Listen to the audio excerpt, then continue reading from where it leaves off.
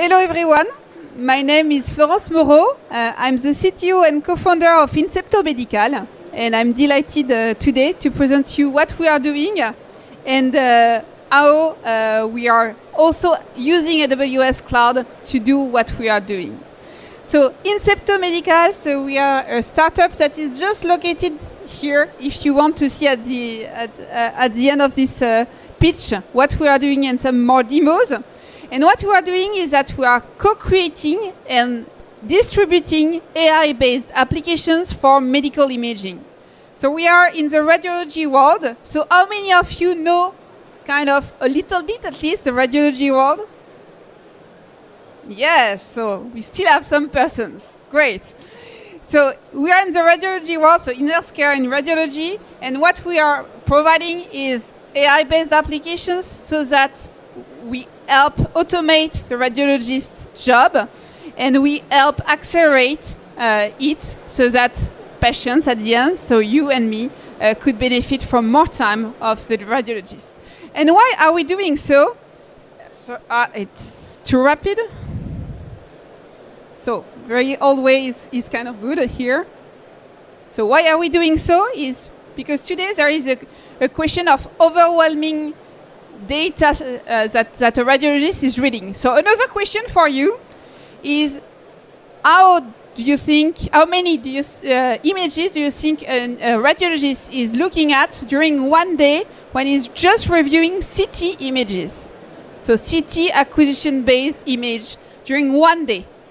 What is the number of images? So there is, of course, one answer, but feel free to just pull some numbers. 20. So 20, it's probably this scene for just one patient. So 20 is not exactly the right answer. It's not the same magnitude of number. Thousands. It's better, a little more than thousands, because just 1,500 images is just for one CT of one patient. So we are not in the thousands of images. In the radiologist world, one radiologist during a whole day is looking at 35, 40 patients during one day. So he's looking at 50,000 images. So 50,000. 50,000 images. So it means that it's quasi-inhuman, and we have to do something to automate his job. And the radiologists are ready for deep learning and for automation of their job, because they need to be helped on reading this kind of images. So then to give more concrete example of what does it mean. So in this table, and you probably can't see it from the other part of this place, we have in columns a different kind of acquisitions. So you have CT, you have MR, you have PET, you have conventional radiography. So all the different columns, and in the different lines, you can see the different type of pathology or anatomy. So you have the musculoskeletal, that is the one that is in red. You have everything that is linked to abdominal, to oncology, to, I don't know, thoracic kind of image. And at each intersection of a line and a column, you can have one, too many kind of applications. For example, if you see here MR and musculoskeletal, we are working today on an application for MR knee images. But as you can imagine, there are also applications for MR ankle, MR elbow, etc., etc. So it means a lot of potential applications to be able to fit to the different needs of the radiologist with these 50,000 images per day. So to do an application regularly, and as an introduction, I said AI-based application, but AI is just part of it. AI is where we are really training the models so that at the end we have an algorithm that runs. But we start with first, what is the right clinical question we have to answer? And this is not easy, and it's where we have the meeting of clinical experts with data scientists and with developers to then be able to define correctly what we want to automate Then you regularly can read that we need to have a lot of images. Yes, we need to have a lot of images, but we need to have a lot of enriched images. If I take the example of mRNA that was just before, if I just get images from mRNA but doesn't know what is the pathology that is present in the mRNA image, the deep learning can't do anything from it. So we need to have enriched data, and this enrichment comes from the expertise from clinicians. And it's what we provide inside Incepto, is we provide a platform to collect data, to anonymize them, standardize them, and annotate them, so enrich them, to then be able to train. So this is one part of the platform. Then when you have the algorithm, it's just research. You are in the era of the R&D part. We need to integrate this algorithm into the clinical workflow. As we are in healthcare domain, it means a validation of the algorithm so that it applies also to a larger population of patients.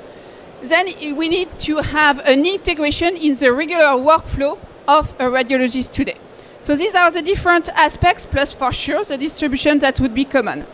So at Incepto, as I explained in the introduction, you are doing the two aspects. Distribution of some of the solutions that already exist today. For example, for mammography, we are not doing it alone, even if it's something that represents 4 million of examinations per year in France. We are distributing a solution of a North European solution that exists today, that is already CE marked, and that you can see in the booth from Incepto over there. So we are distributing several solutions, and we are co-creating others. If I take back the example of the knee MR, so we are in partnership with a group that is called 3R Group in Switzerland. They have a lot of knowledge, expertise on mRNA. Why? Because they're in Switzerland, and we are at the end of the season of skiing. So it means a lot of fractures, a lot of pathologies linked to MR, specifically at their site. So with them, we have defined what we want to answer.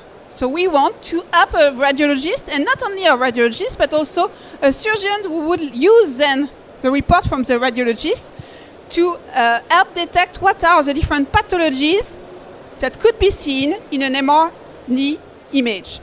So it means right now we are working on meniscus, we are working on cartilage, and on ligaments.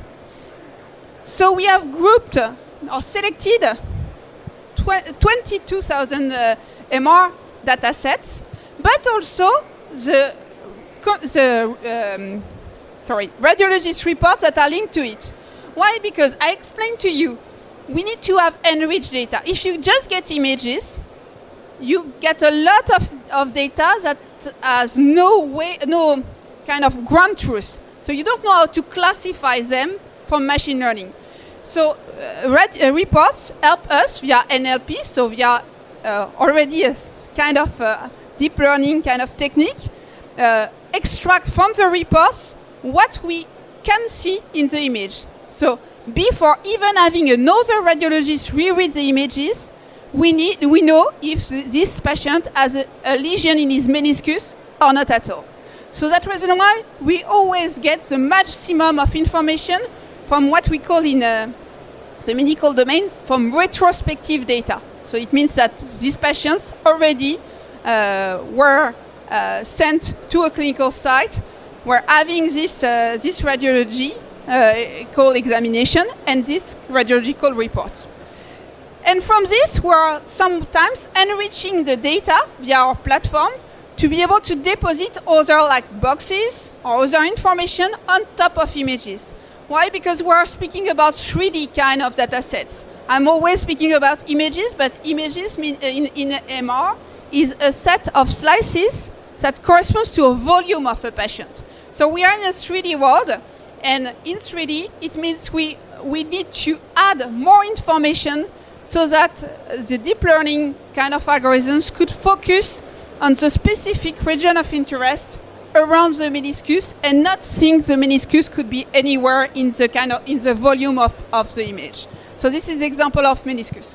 So right now, if I take back this example, we have performances that are better, so it's kind of a scoop for today, but better than Stanford University, and that we are currently publishing in scientific kind of conferences for meniscus, and we are progressing this. We are continuing this on ligaments and cartilages, as I explained to you. So this is one example of a co-creation project. We have others. We have another one in small bowel, so small bowel occlusions. So here, for the ones who don't know, and another one with surgeons on the aneurysm for aorta in CT scanner. So these are the co-production projects we currently are going on, and what we are doing right now and why we are hosted by AWS is that we have hosted our platforms on top of AWS. So as explained to you, having just images, raw images, is not enough. We need to enrich them. So we have a platform dedicated to data enrichment and training. And AWS helps us a lot and to easily set up this environment so that it could be distributed. Who is currently annotating the examination? We need to have radiologists in front of us. We need to have the best clinical expertise to be able to annotate properly our examination. And our radiologist time is costly. They are not available all the time, of course, and it's a good reason because they have patients and they have patients to take care about. So we need to make sure that these solutions are available for them when they are available. So this is one aspect. Second, once an algorithm is ready, it's not the end. And it's what you could see in the demo. We need to integrate back the results to the clinical site. This is a lot of automation, and where also we have AWS running underneath. So it means that we are using, at one hand, really the availability aspect of the cloud, and at the other hand, also the availability of the cloud computing aspect. We are highly demanding in terms of GPUs for our deep learning. So as a conclusion, the way we do it, so I explained to you deep learning and AI, or AI in general, inside medical imaging is not a futuristic vision. It's a reality today.